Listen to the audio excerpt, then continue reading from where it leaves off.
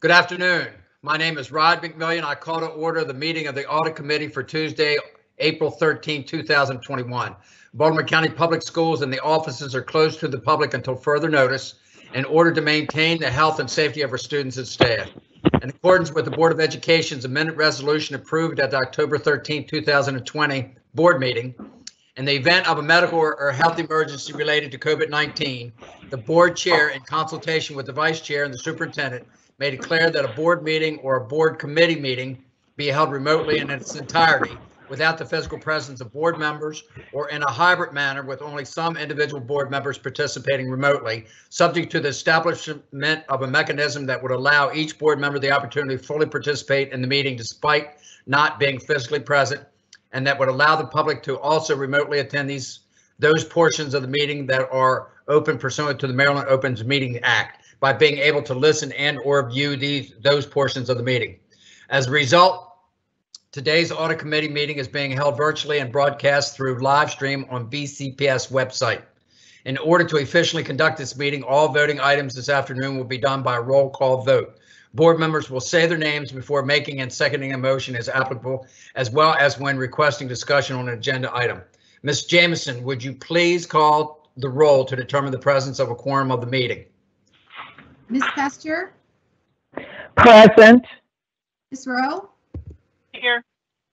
Mr. McMillian? Yes. Ms. Joes? Mr. Kuhn? Ms. Jamison, would you please call the roll of staff members participating in today's meeting? Thank you. I will start with Ms. Barr. Present. Ms. Stevens? Present. Mr. Fletcher? Present. No? Present. Mr. Saris? Present. Dr. Scriven? Present. Ms. Burnott? Present. King?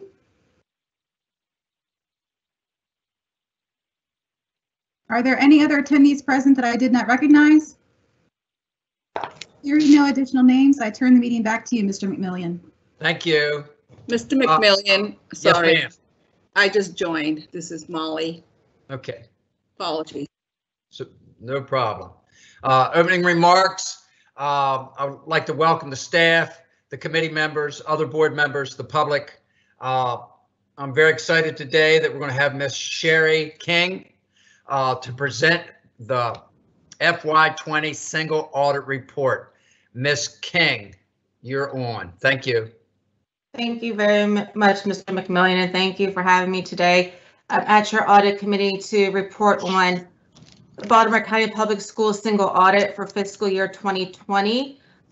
Just a quick kind of explanation as to what the single audit is, if you might not be familiar with it. It is essentially an audit of the school system's federal grant expenditures for the year. Any governmental entity that receives in excess of $750,000 of federal expenditures in a given year is required to have the single audit. And Baltimore County Public Schools is very blessed to have well in excess of that amount. So this is an audit that we do annually for the school system and have done so for quite a number of years. This year was a little unique due to COVID, and not only due to the pandemic, but the amount of funding that came into the school system this year as a result of the CARES Act that was enacted by Congress at the end of March 2020 that funneled in some additional money that you wouldn't normally receive in a given year that was subject to the single audit as well. So we are a tad bit late in issuing this report this year due to that money. Typically, your single audit is due to the Maryland State Department of Education by December 31st. However, school systems in the state of Maryland were granted a 3-month extension through March 31st, 2021, as a response to the COVID funding. And we did issue our single audit report by that March 31st deadline for submission to the Maryland State Department of Education once again this year. One of the main reasons why the audit was delayed was due to what we call the compliance supplement. Our single audit is performed in accordance with the federal uniform guidance. So the federal guidance kind of dictates how the audit is laid out, how we determine our major programs for testing, and what actually we do test when we do select a major program. That is in the way of a compliance supplement that's issued annually. It's a very large document whereby the large federal grants, it's not 100% of all federal grants, but it has the majority of the federal grants are in this compliance supplement. And it basically is our audit guide as to what the feds want us to test in relation to the single audit for those programs. Due to the timing of the stimulus package at the end of March of 2020 last year, and that compliance supplement and year end, everything was delayed as that guidance from the federal government was not received actually until roughly a couple days before Christmas of 2020. So that was the federal government's nice Christmas present to us, was these pieces of the compliance supplement we needed related to the new CARES Act grants for fiscal year 2020. So hopefully that gives you a little bit of an understanding as to why our audit was delayed this year as opposed to prior years, and kind of where we kind of are at this point in issuance. I'll go ahead and kind of just give you a brief overview of your federal expenditures. For fiscal year 2020, your federal expenditures were around $103 million. That resulted in 3 programs having to be tested as major programs for fiscal year 2020. The first one is Title I, which had a little under $30 million of expenditures. The Elementary and Secondary Emergency Relief Fund, which is known as ESSER, which is a CARES grant, a CARES Act grant that was roughly $4.5 million in expenditures. And then Coronavirus Relief Funds was another CARES Act grant that you received that we audited, which was roughly $2.1 million of expenditures. This resulted in us testing roughly 35% of that $103 million of federal expenditures that you received and reported on for fiscal year 2020. The federal requirement was a minimum of 20% coverage of your federal expenditure. So we did exceed that by quite a good bit of amount. We do issue a separate audit opinion on each of the 3 major programs that were tested. That's how our audit opinion kind of works for the single audit. And we did have 3 findings for fiscal year 2020 that I'll go into more information here. The first finding was associated with Title I. This was a significant deficiency in internal control related to the reporting compliance area of the program. The finding was related to the financial status reports that are submitted monthly to the Maryland State Department of Education. As part of our testing, we selected 3 months out of the 12 months that required submissions. We reviewed the reporting to the Maryland State Department of Education to make sure it's accurate based on your supporting documentation, and make sure somebody reviewed it and approved it prior to submission, that you had sound internal controls in place over that submission. For 2 out of the 3 months that we selected for testing, management could not provide the report to us as it's in paper copy and it had been misplaced. So therefore, this resulted in a significant deficiency in internal control. And we recommend that the board implement or revise their policies and procedures to make sure that those financial status reports are maintained as they are audit documentation, the necessary supporting documentation related to those reports, so they are available for audits as in any documentation you would have. Title I did receive an unmodified audit opinion, which is a clean opinion or a good opinion that you would be looking for in respect to the entire program. The next finding was related to finding 2020-002 is related to the Coronavirus Relief Fund. Just a little bit of information on the Coronavirus Relief Fund for your information. This was a CARES Act grant that actually funneled money down to state and local governments.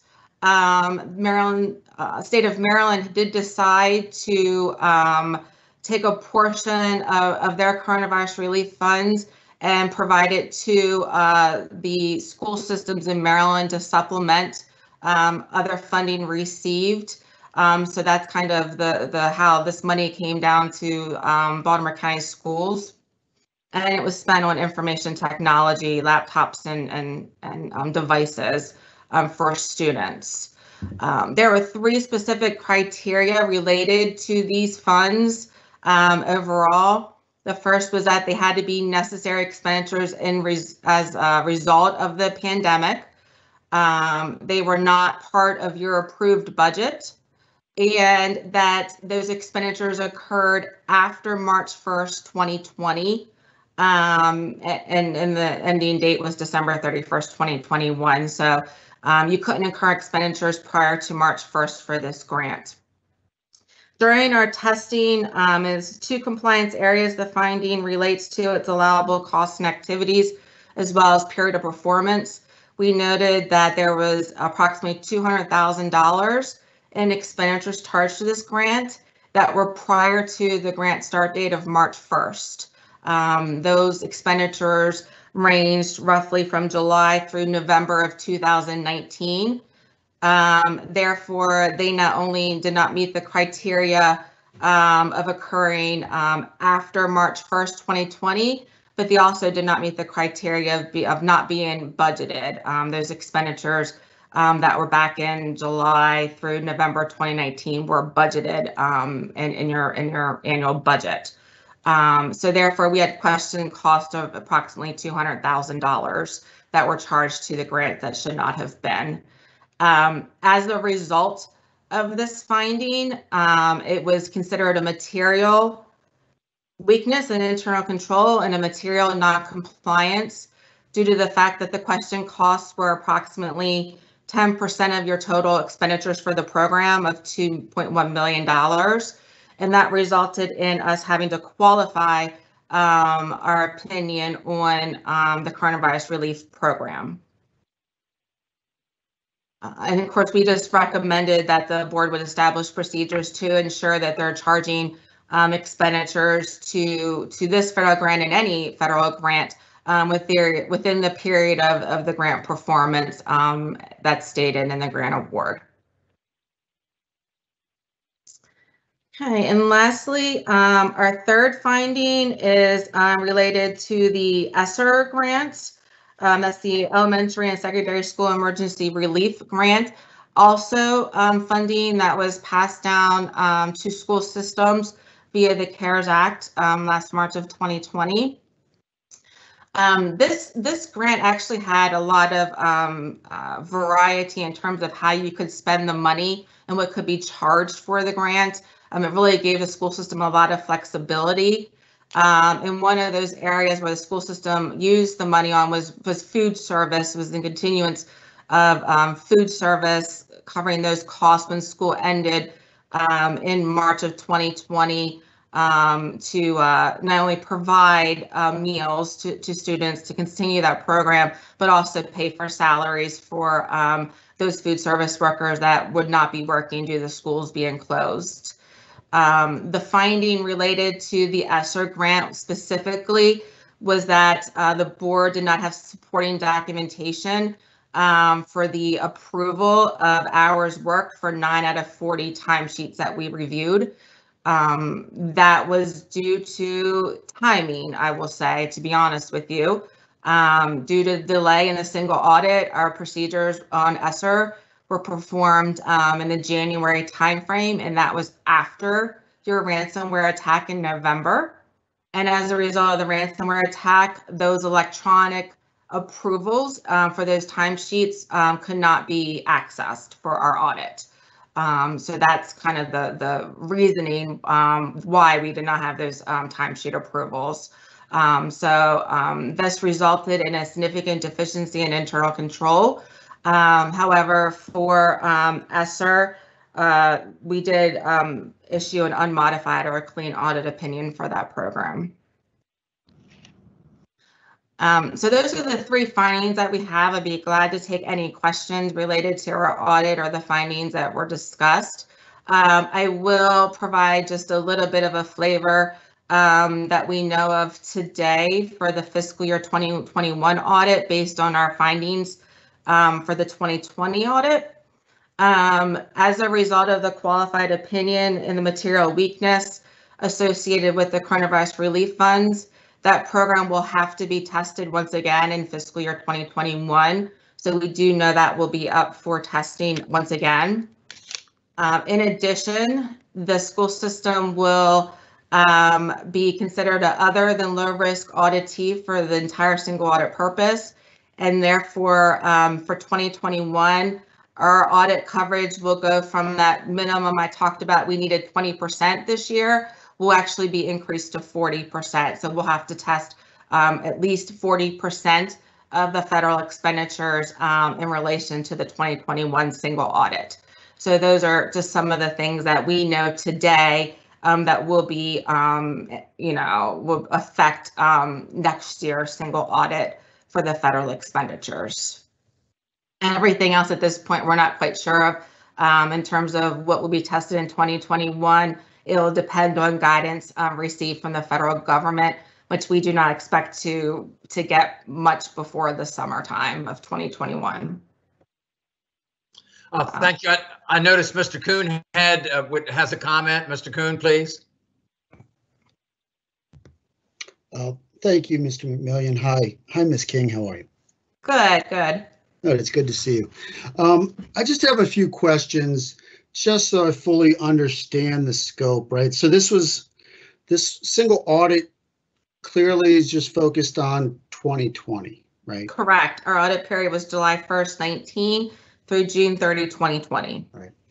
So what I'm trying to understand is the timing of the CARES Act funding and the amount for FY 2020. Because I see, I've looked at your report and I see an amount of like $4 million or something like that in there associated with the CARES Act.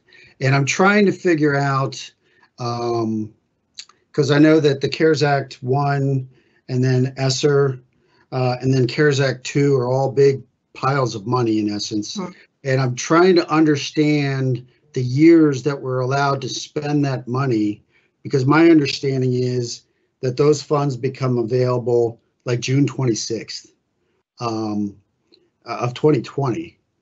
And I'm trying to understand, how we allocated money and how we allocate money for 21 also, because I know you'll be looking at that, I guess, this coming year, so that I fully understand basically the amount of money you're looking at a year.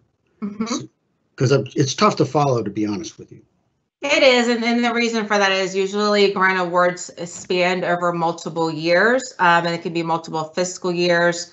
And the other thing that kind of adds some complexity too is that the federal fiscal year is very different than what your local fiscal year is as well. So that kind of adds a nuance to when you're looking at grant awards. So due to the timing, these CARES Act grants, the two that you received related to the ESSER and the CRF, combined were roughly $6.6 million of expenditures.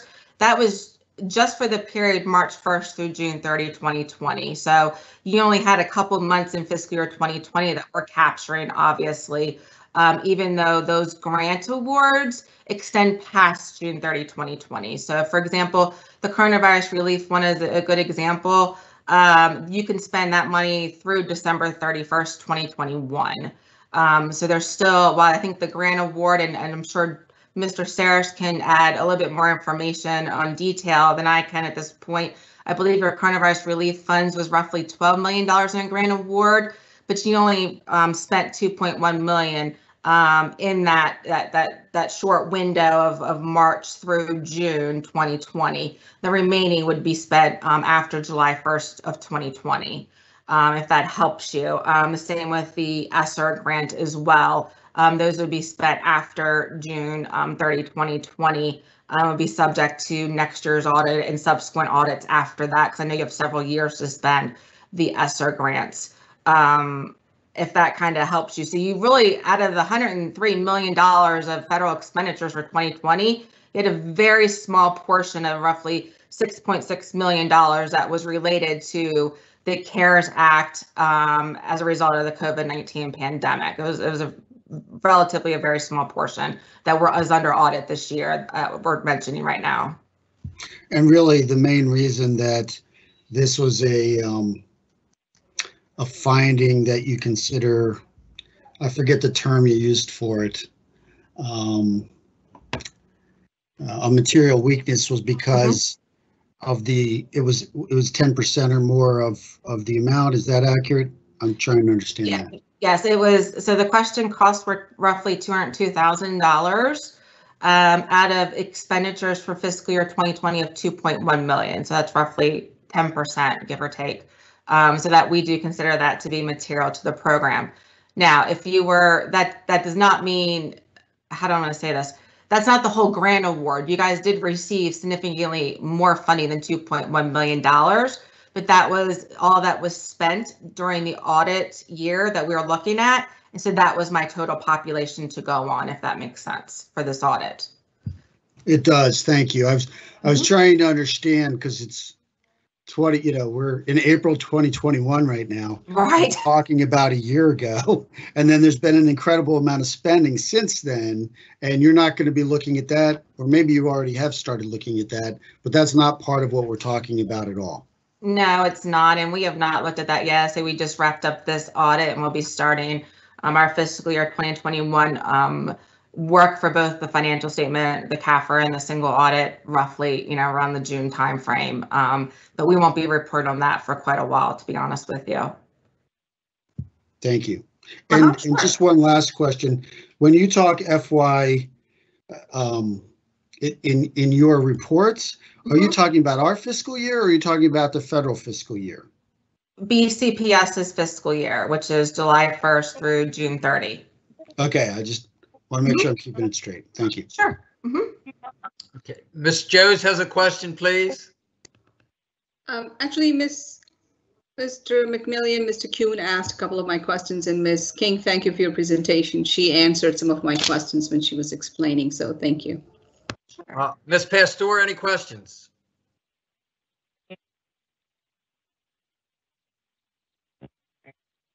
Ms. Rowe?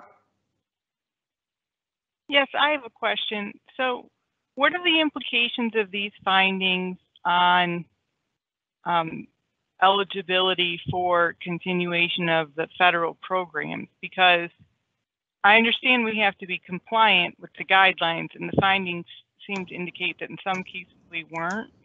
So what's the procedure from here going forward to correct these findings? So I'll maybe address the first part of it in terms of what the I have trouble saying that word. But this audit goes to the Maryland State Department of Education. They are your funding source for the majority of your federal grants. They're passed through the State Department of Education. So that would be up to them to evaluate the findings and go from there. So I can't really say one way or another as far as what are the implications of your audit in terms of future funding or this funding, to be honest with you. I did kind of provide where we will sit next year for the single audit in terms of our audit. But your findings do go to the Maryland State Department of Education for them to review, as well as the U.S. Department of Education and the U.S. Treasury, were the federal funding sources as well. So that would be up to them to review and look at. In terms of corrective action, I think that would be more a question for Mr. Saris, to be honest with you. in terms of management. Yeah, this is George Saracen. I think this is a good point for me to add some comments that in the past we have had prior findings. We had findings in 2011, or excuse me, 2010 in amount of $91,000. We had a finding in 2017 of $95,000, and none of these have ever affected our eligibility for federal grants.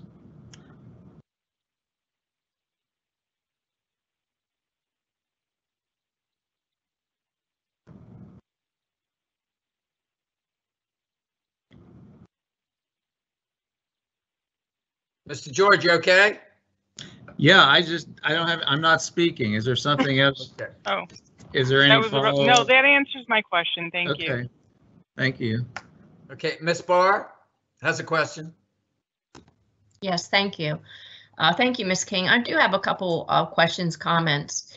First of all, I wanted to be sure that I understood correctly that the CFA was fairly stated. Is that accurate?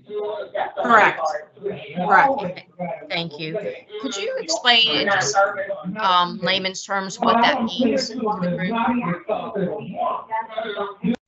In terms of the CFA being fairly stated? Yes. Sure. So we do give in relation to opinion as well. Thank you for bringing that up. I did forget to mention that.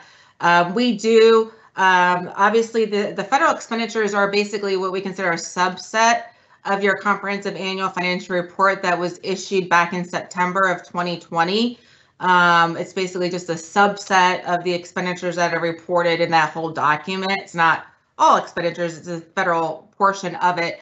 So we do review the expenditures and compare it to your financial records to make sure that they are in agreement in relation to the CAFR opinion that we provided back in September. And we didn't have any issues in terms of those expenditures not matching up or aligning, so to speak. But this report, these federal expenditures of $103 million are a subset of the total expenditures that are reported for the school system as a whole in the comprehensive annual financial report. Okay, thank you. And Sure. then with respect to being a low risk auditee, the potential is that would only happen perhaps for this upcoming year, that we could reverse things and satisfy the findings in this report, that we would then move back to a low risk auditee. Is that accurate? So when you have a material weakness, such as the case for the finding for the coronavirus relief funds, it actually takes 2 years to funnel that out, so to speak. And what I mean by is you will be an other than low risk auditee for fiscal year 21 and fiscal year 22, barring that there are no additional material weaknesses in either one of those audits. In fiscal year 23, you could possibly go back down to a low risk auditee. It takes 2 years for that classification to be downgraded, barring everything's resolved, quote unquote, so to speak, and we don't have any findings in those next 2 years worth of audits that are at the material level. Okay, thank you. And to get the 40% coverage, do you anticipate type A as well as type B program coverage, or it's just too soon to say? I think it's too soon to say.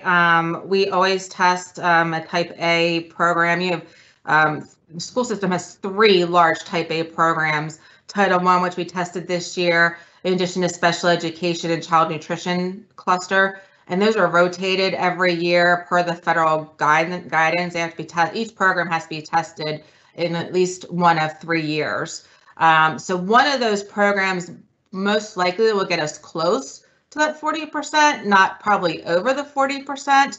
At that point, we would take a look and see what else you have that might rise to a type A, and I would anticipate that the federal funding you're getting for the coronavirus and the subsequent stimulus packages that came after the CARES Act could possibly be subject to audit depending on the threshold of expenditures and if they realized or get to a type A in terms of the threshold. So at this point, I think it's too early for us to tell, but I would imagine we'll still be continuing to test a lot of the COVID-19 money in the next couple of years. As much as I know you guys have been granted and awarded, my gut's telling me that we'll be looking at that as well in some way, shape, or form. I just don't know how yet. Okay, thank you. And with relation to finding number 3, was T&E required for that? And if so, why or why not? And if it was required, was it semi-annual certification or PAR certification? Will So, someone please mute? Somebody, we're getting some background noise here, please. Thank you. So to answer that question, so time and effort was not required as part of the ESSER grant. Time and effort is usually is a way of reporting payroll cost, particularly for salaried individuals that might not be completing a timesheet each day on exactly what they're working on. Usually salaried folks could be working on a variety of things, and if they're working on grant programs, a time and effort certification is required to memorialize how they spent their time, what the percentage of time was spent on grant A versus grant B versus maybe general fund type time. ESSER, the payroll that was charged to ESSER was for food service folks. As I said, many of those folks actually were not working during the time due to the school closures, but we're still getting paid under BCPS policy. That is allowable for the federal grant, and we did test to the BCPS policy to make sure they were being paid in accordance with the policy. But you also did have some food service workers that were working during that last quarter of the year that we reviewed that would had actual timesheets that would have showed the hours that were worked and that they were food service related employees that would have been eligible for the grant. So therefore, we didn't have to rely on time and effort certifications for this program. Thank you. And Mr. McMillian, just one final question, if I may. What would cause you to qualify? Hello. Ms. Barr or Ms. Pastor? Yeah, I'm so sorry. I've been trying to get in for the longest time. I don't know what I'm doing here.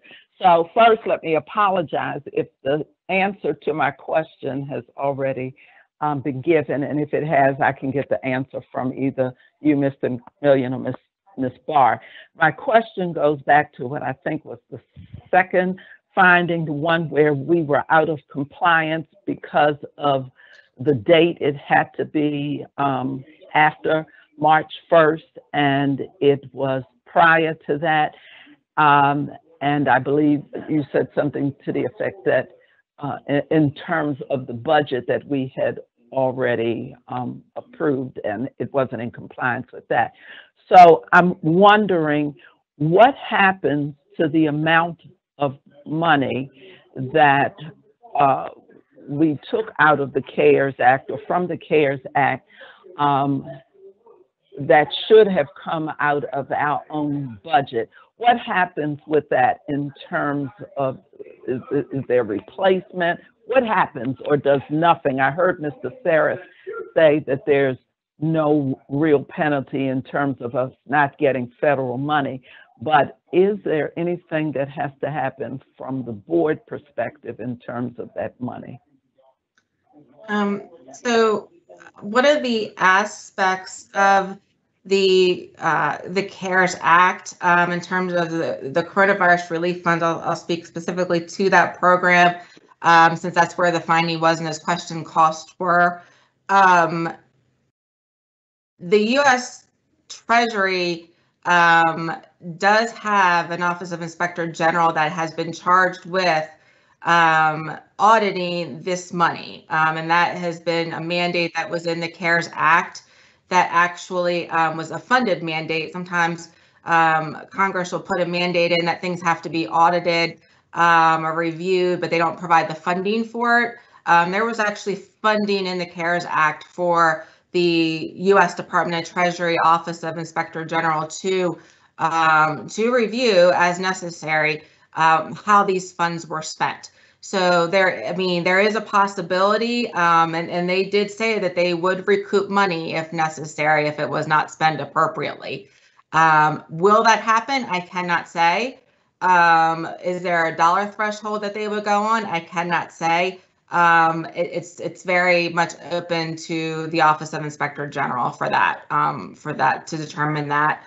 And that would probably be in conjunction with the Maryland State Department of Education, since that's where the money was passed through to the Board of Ed.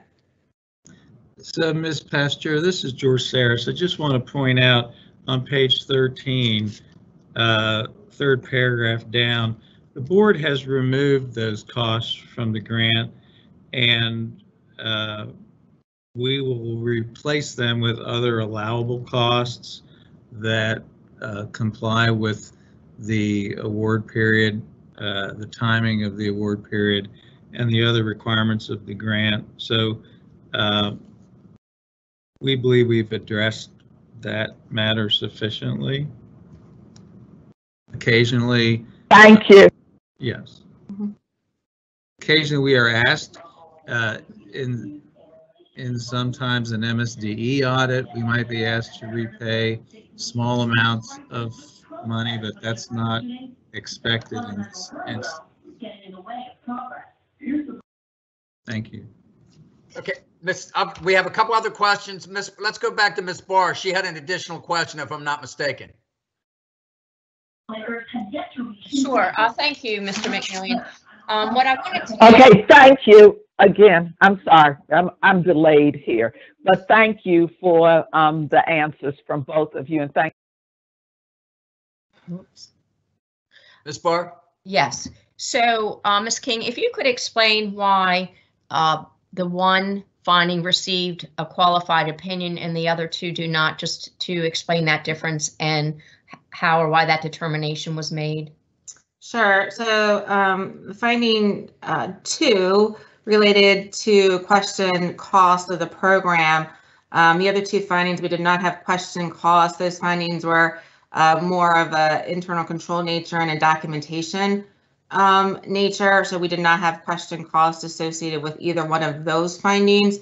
The coronavirus relief finding with the $200,000 in question cost as deemed material then did qualify that program. That was the differentiation. Thank you. Mm-hmm. Okay, Ms. Jones has another question. No, I don't. Thank you, Mr. McMillan. I'm sorry. And Mr. Kuhn has a question. All right, thanks. On page 18, and it's the corrective action plan part of the document. I'm looking at the 2020-002 explanation, and maybe this is a question for Mr. Saris, since I'm guessing you probably wrote this. Is this, we're talking about the corona, finding out 002, but it's talking about action in response to finding. And I don't think it's accurate, because it talks about pursuant to November 24 ransomware attack, the board has taken steps to strengthen cybersecurity. Is this out of order or something? Shouldn't it be like the other finding that they couldn't find the timesheets for?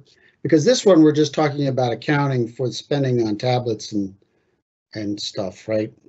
So, Mr. Kuhn, I do believe you're correct. I believe the corrective action for finding 02 and 03 are flipped. Okay, that just seemed, it seemed that way. I just wanted to. Yeah, you are right. I apologize for that. Yes, they did somehow get flipped. Okay, so I'm not making things up. All right, thanks. Sorry about that. Yes, that is. No, you're that's right. fine. Thank you for pointing that out. I just wanted to make sense. That's all. All right. Well, I look forward to the work you're going to do in the upcoming audit, and I appreciate your time. Thank you. Thank you. Ms. King, I have a couple questions, and I'll lay this out. I'm a complete novice when it comes to this, these topics, and I'm just trying to learn this the best I can in a short period of time. Sure. I'm curious, who actually pays your firm? Is it the state of Maryland? No, Baltimore County school system does. We're contracted with the school system. Okay, so we pay you. Now, yes, correct. Okay, now I just want to understand, you said the minimum, if I'm not mistaken, is the minimum number of expenditures you are required to look at is 20%. Right. Okay, and you guys look at 35%. Correct. Okay, and as a result of these findings, now next year you're going to look at 40%. Correct. Okay, good. Now I'm interested in the Title I monies. Okay. Can we go back to that screen? Because if I'm not mistaken, you looked at 2 out of the 3 months you looked at.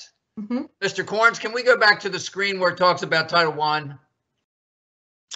It's finding 2020-001 on page 11 of the report, page, I think 13 of the PDF. So the Title I monies is actually $30 million that you looked at, correct? Correct. So that's a big chunk of money. And you looked at so it says, let's see, it's moving around on me. The board does not have supporting documentation noting approval of hours worked for 9 out of the 40 timesheets reviewed. So hold on, that's the wrong finding. I'm sorry. It should be finding 001. There you go. Okay. So the board was unable to provide support to show the FSR, the financial status report submission, was completed for 2 out of the 3 months selected for testing. Now, in the Title I monies, you looked at that for an entire year, correct? We do. So our population was the entire year, but we do sample.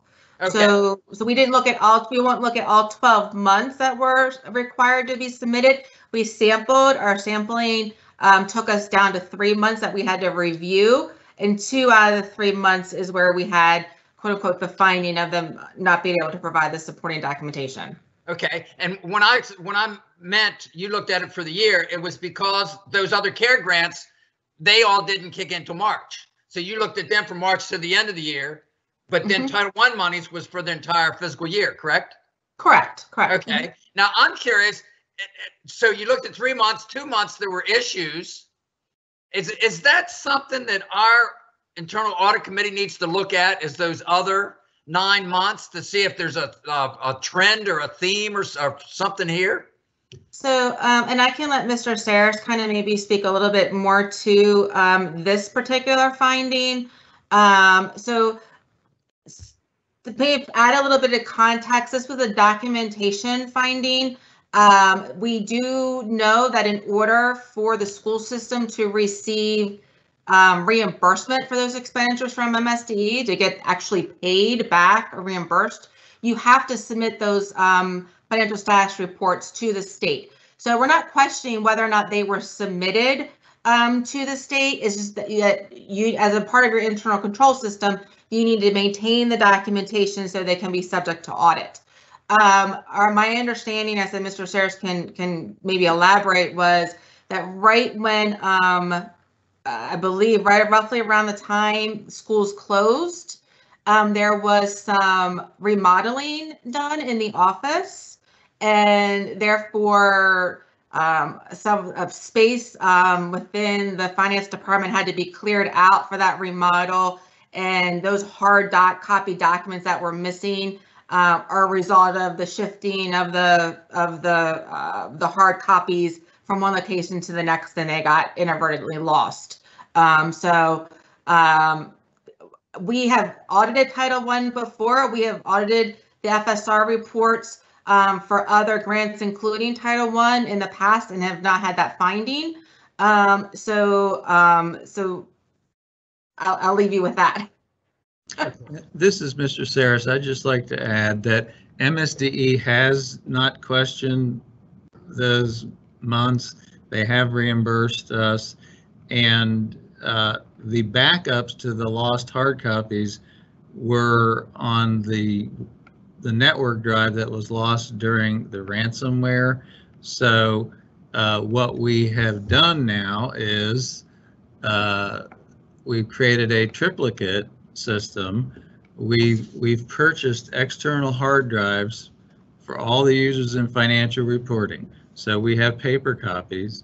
We have a system back copy on our cloud-based servers, and we have an external hard drive copy. So we're hoping that we've accounted for future circumstances that will avoid this concern.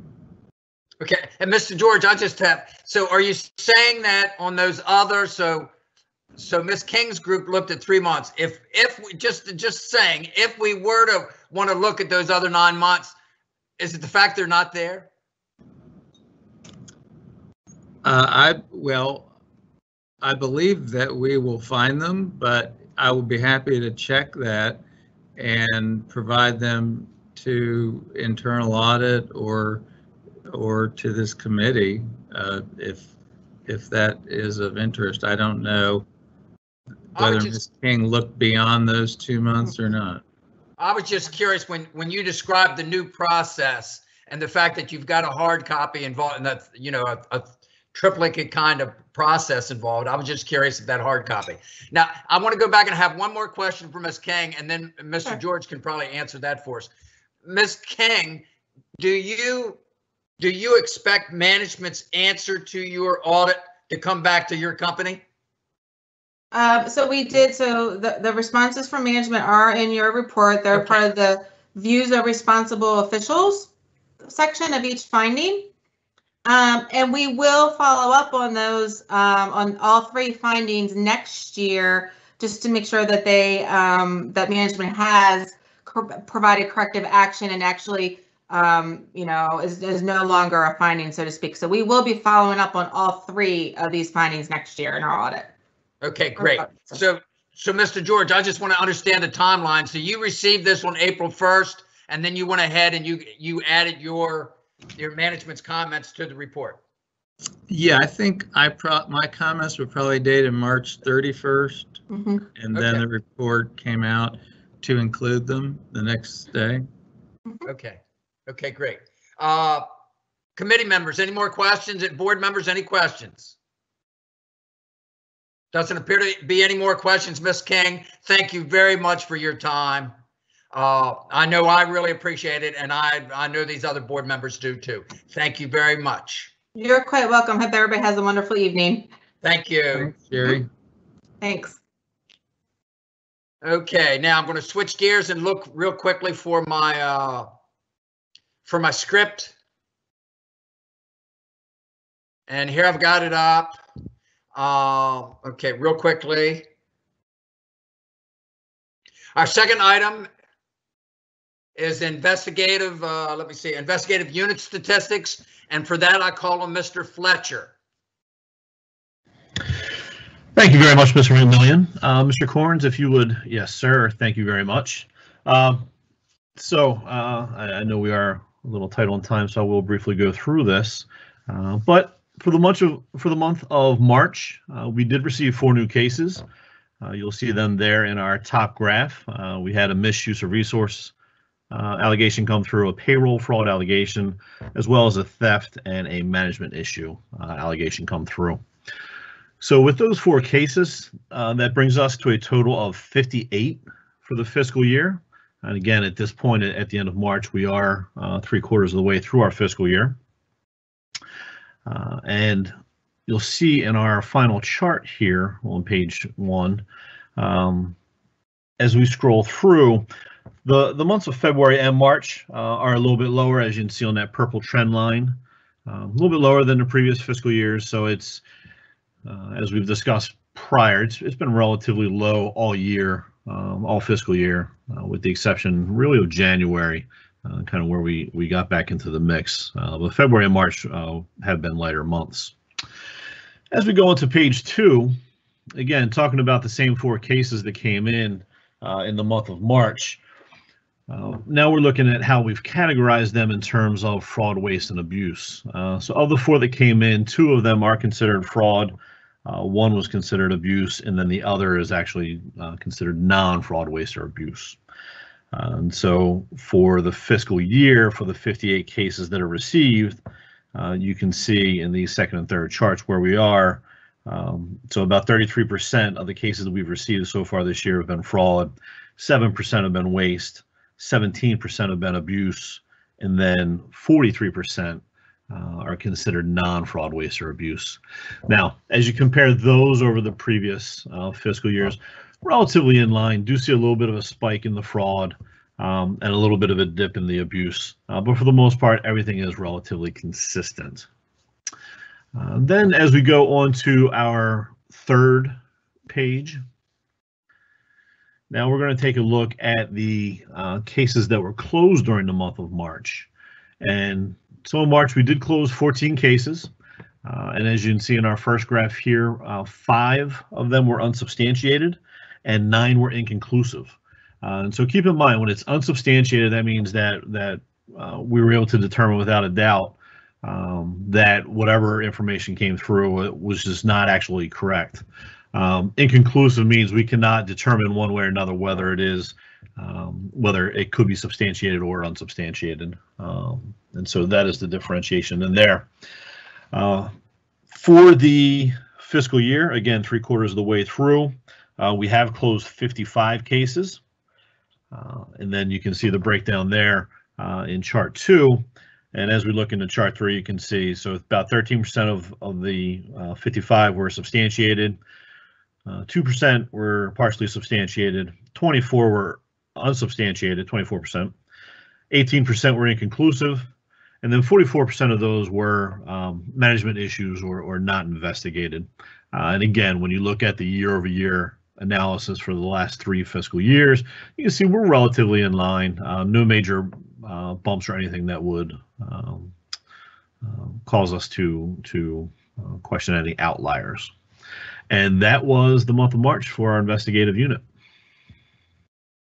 Any questions, committee members or board members? I have one, Mr. Chair. Ms. Rowe, please.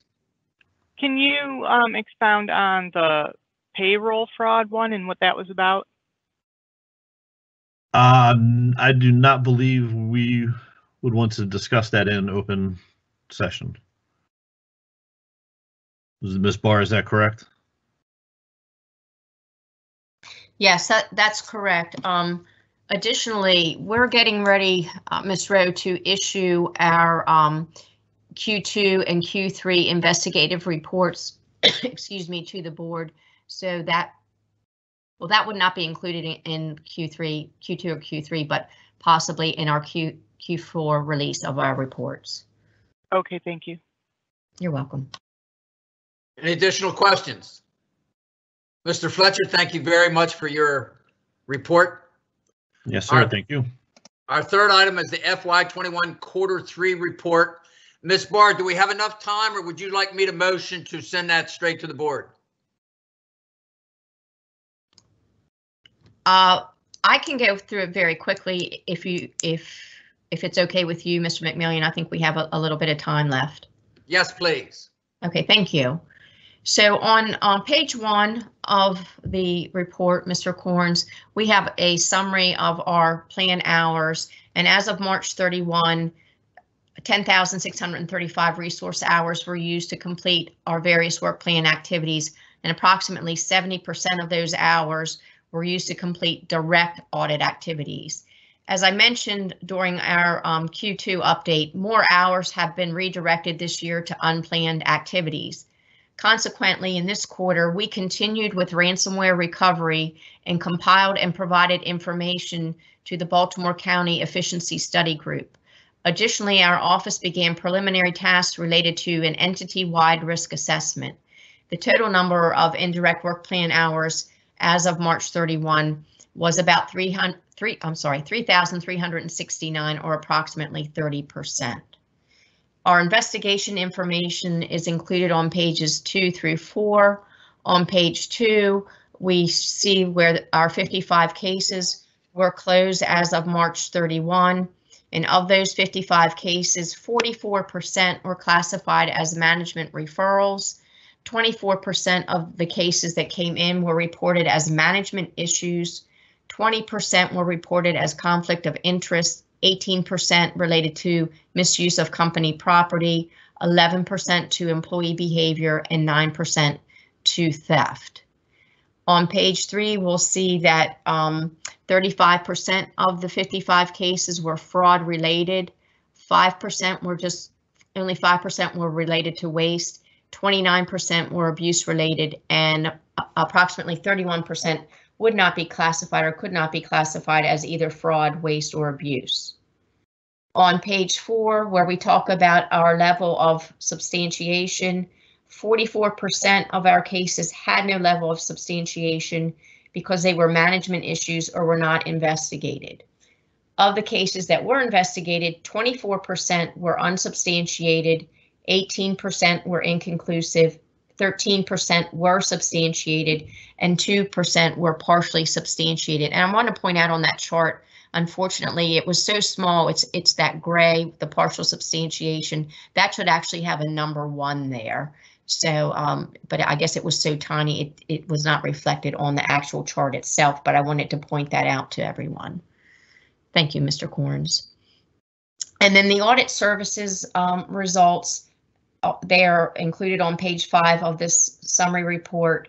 And as of March 31, we've completed 111 risk-based audit activities at 88 schools and 23 offices. And these audit activities included school activity fund audits, procurement card audits, follow-ups, and reviews of the board and superintendent expenditures.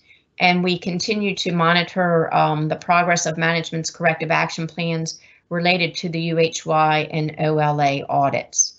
So this is just a summary of information that we have provided to the audit committee throughout this year, and pages 6 through 8 of this report actually summarize the audit committee activity and that have been previously reported at our audit committee meetings. So you can see on those pages 6 through 8, there's a summary at the end there. That concludes my Q3 report. I'll be happy to answer any questions. Any questions? Doesn't appear to be any questions. Ms. Barr, thank you very much for your report. Next is unfinished business. Our first item is the OLA monitoring update, and for that I call on Ms. Barr. Yes, thank you, Mr. McMillian. We recently received information from management related to their responses for the OLA audit, and I am proposing that because of the ransomware attack, they have to defer or delay some of their action plans to a date into fiscal year 22. So I am going to do the monitoring, continue to monitor and keep receiving status updates from management, but until we are able to actually provide something substantial in a report to the audit committee, I am recommending that this agenda item be removed until that time. Thank you. Any questions? Ms. Barr, I move that this item be removed from the agenda until you're ready to add it back. Is that reasonable? Yes, thank you. Can I have a second for that motion, please? Second, Mr. McMillian. Molly. Okay, and I didn't write my motion in chat, but I moved that this item, the OLA monitoring update, be removed from the agenda until Ms. Barr recommends that it returns to the agenda. Any discussion on this motion? Mr. McMillian, I would like to know from Ms. Barr when she expects that it will be added back. Yes, thank you, Ms. Rowe. We are continuing to work with management on specific responses, and as we have done with the UHY audit, and we presented in chunks, if you will, related to different objectives. So we have received some responses, and I'd like to have the opportunity to review and assess that information, but I'm projecting probably we're at least 3 months out. Okay, thank you. You're welcome. Any additional questions? Discussion? Ms. Jamison, will you take a roll call vote, please? Ms. Joes? Yes. Ms. Pester? Ms. Rowe? Abstain. Mr. McMillian? Yes. Pester? Okay, we have 2 in favor, 1 abstain, and 1 did not vote. So if my interpretation of that is it remains on the agenda, correct? I'm pretty sure that's correct. Okay, we'll move on to, there's no new business that I'm aware of. Our next meeting, the announcements, the next meeting of the audit committee will be on Tuesday, May 11th. Mr. McMillian, did anybody hear me say that I voted in favor? No, ma'am. We didn't hear that. Okay, I voted yes. Ms. Jamison, you okay then with that? In that case, we have 3 in favor and 1 abstained. So 3 out of the 4. So it carries. Somebody please Thank you. Mute their speaker. So if we have 3. I'm trying. Okay, it's all okay, Ms. Pastor. So if we have 3 votes, then that means the item will be taken off the agenda until Ms. Barr recommends it, correct? Correct. Thank you. Okay. Now we go on to, there was no new business announcements. The next meeting of the audit committee will be on Tuesday, May 11th, 2021 at 4:30. Is there any further business? Mr. McLean, I have a question. Yes, please. Ms. Rowe.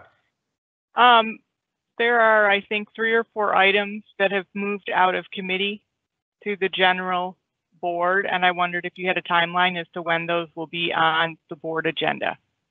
Well, Ms. Barr or Ms. Rowe, that's what I was going to say. I've asked repeatedly for the 2 charters and the quarterly report to be added. I have not had any communication back in weeks, so I'm going to attempt that again. I think that Ms. Barr has had a communication about the quarterly report on the April 20th meeting. Ms. Barr, do you have confirmation that that's going to be discussed?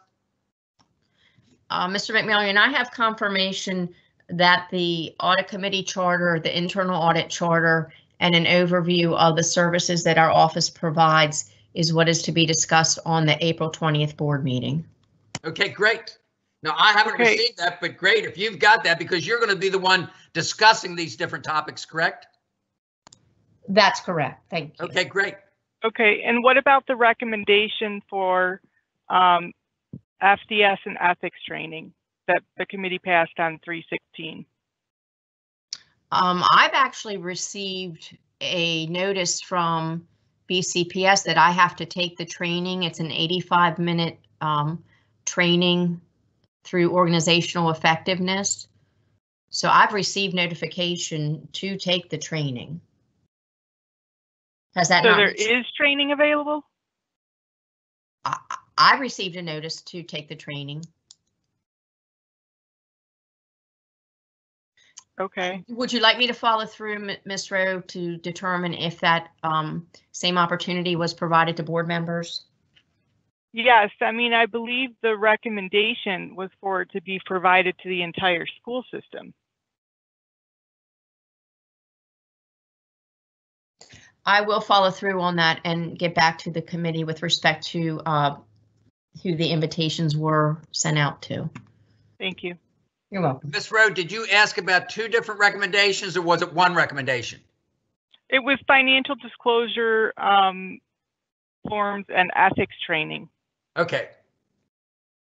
Okay, so good. So Ms. Barr is going to follow up on that. Thank you very much. Any information that people would like to share? That being said, may I have a motion to adjourn the meeting? So moved, Rowe. May I have a second? Second, Molly. Ms. Jameson, can I have a roll call vote, please? Ms. Joes? Yes. Ms. Pasteur? I'll come back. Ms. Rowe? Yes. Mr. McMillian? Yes, please. Ms. Pasteur?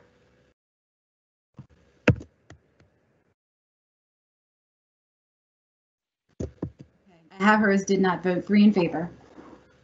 Okay, great. So if I'm not mistaken, that ends the meeting. Yes, Excuse me? I said yes. Okay. Ms. Pasteur. Okay, so Ms. Pasteur is confirmed that she wants to vote for the meeting to be adjourned. Thank you very much. We finished this. It's 5:39 and I'm extremely happy with the quickness of these meetings. Thank you very much. And I look forward to seeing everybody live as soon as possible. Thank you. Goodbye. Thank you. Have a nice evening. Thank you very much. Bye. Goodbye.